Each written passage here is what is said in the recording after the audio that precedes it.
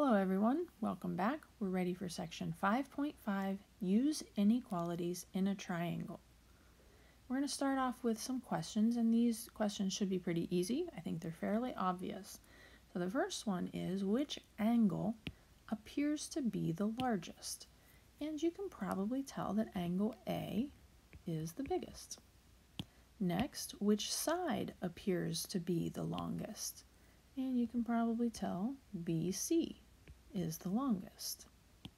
Next, which angle appears to be the smallest? B and C are both pretty small, but C is the smallest.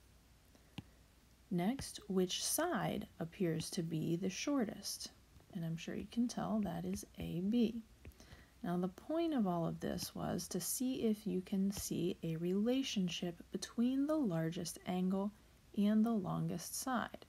So the largest angle is over here, and the longest side was down here. That relationship is that they are opposite each other.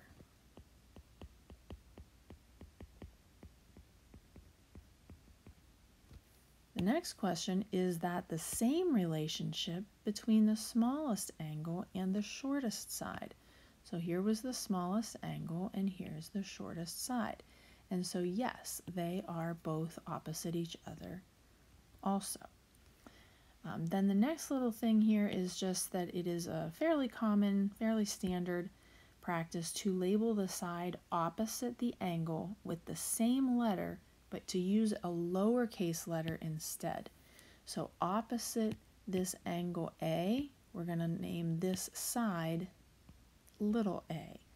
And opposite angle B, we'll call this side little b. And C's are kind of hard because they both look the same, capital and lowercase, but this will be a little c then. And that'll make your life a little bit easier for some of the questions in this section. We do have several theorems in this section. This first one, Theorem 510, says if one side of a triangle is longer than another side, then the angle opposite the longer side is larger than the angle opposite the shorter side.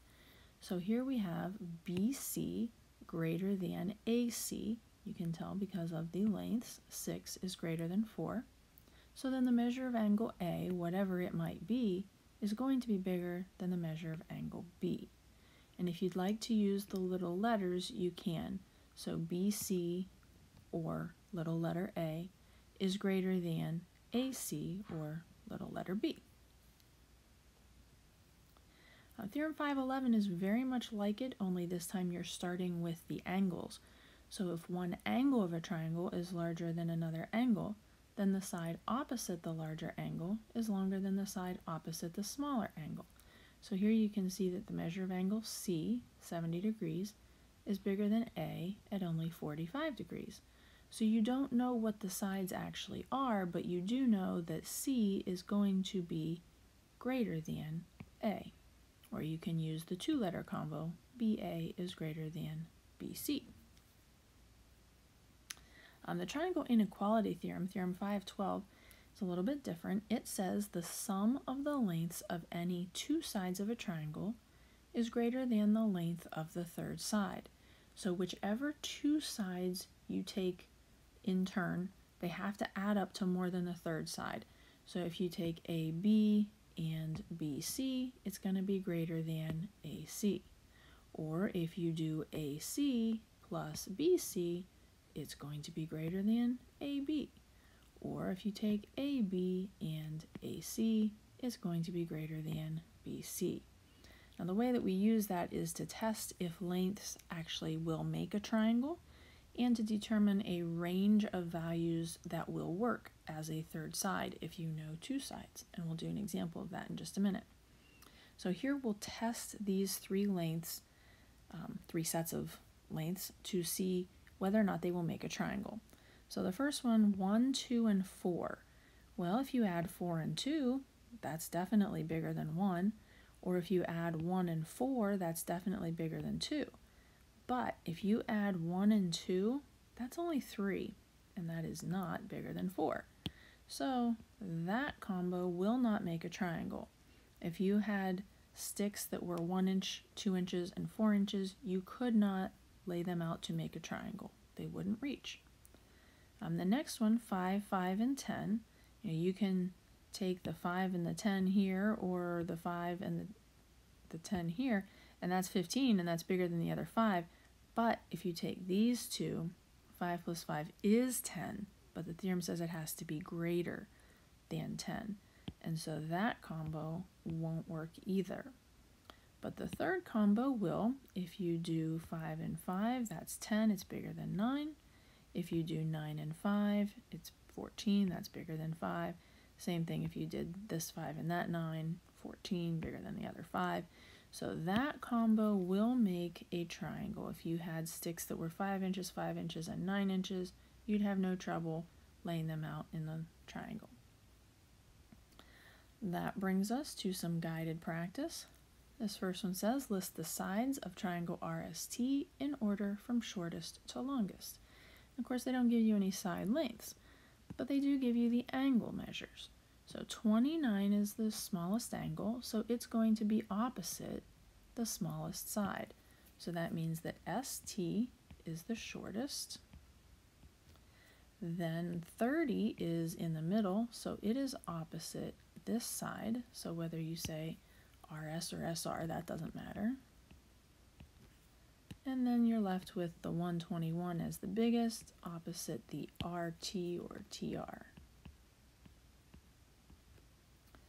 Number 2 says another stage prop, so they're saying another because one of these examples used a stage prop in it.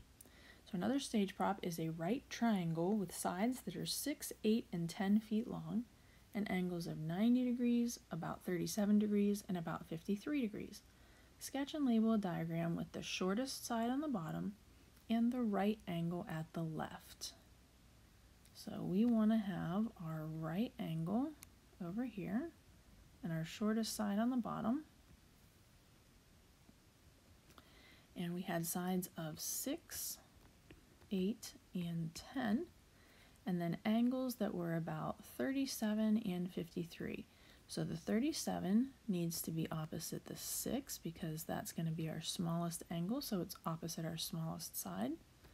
The 53 is opposite the 8 because they're both in the middle, and then the 90 is opposite the 10 because those are the biggest angles and sides. Number 3, a triangle has one side of 11 inches and another of 15 inches. Describe the possible lengths of the third side. So this is very easy if you can remember to just add the numbers together and subtract the numbers. So you put X in the middle of two less than symbols, and you add 11 and 15, and that gives you 26. So you put that here, and you subtract. So 15 minus 11 is 4, and you put that there. So you just add and subtract the two numbers, and it gives you a range of values. That means that the third side of the triangle has to be bigger. So side is bigger than 4, kind of reading in reverse there. But it's also less than 26. So the third side could be 10 or 15 or 20, could be anything in between there. It cannot be 4 because this is not an equal sign. It cannot be 26. It could be 4.1. It could be 25.9. As long as it falls in between these two numbers, you will be able to form a triangle. All right, that is all for now. Until next time, have a great day.